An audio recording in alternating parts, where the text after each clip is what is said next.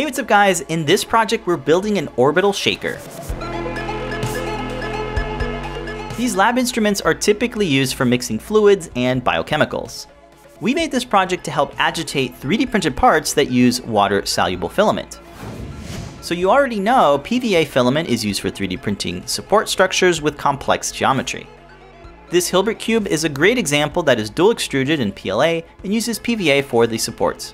The support material dissolves in water and can take many hours to fully dissolve. Typically, it's left soaking overnight and requires hands-on post-processing. So we did an experiment to see if agitating PVA dissolves faster in water. To see if there's much of a difference, we left the parts in for about an hour.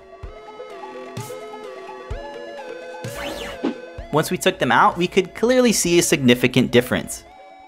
The agitated part appeared fairly clean, while the stationary part had a lot of remaining PVA.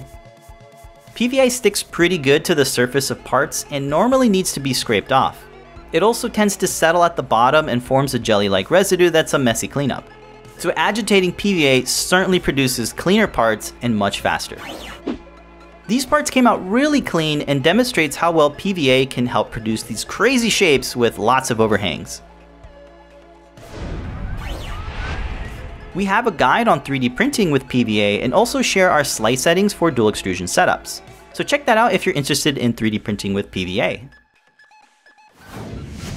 To build this project, you can get the parts from the guide linked in the description. The 3D files for the enclosure are also available to download. Our Learn Guide covers the assembly, the wiring, and the programming. It's a pretty thorough tutorial, so check it out. Commercial equipment can be expensive, so we think a DIY build makes for a nice weekend project. We used Microsoft MakeCode to program the Adafruit Crickit and Circuit Playground Express. Here we map the potentiometer to the motor so that we can control and adjust the speed. The enclosure was designed around the components and we published them on our GitHub repo. The assembly is comprised of snap-fit parts and hardware to secure everything together. The CAD source is also available to download so you can make tweaks and modifications. Everything fits inside the 3D printed enclosure with the platform secured on top. A single DC geared motor drives a 3D printed motion link.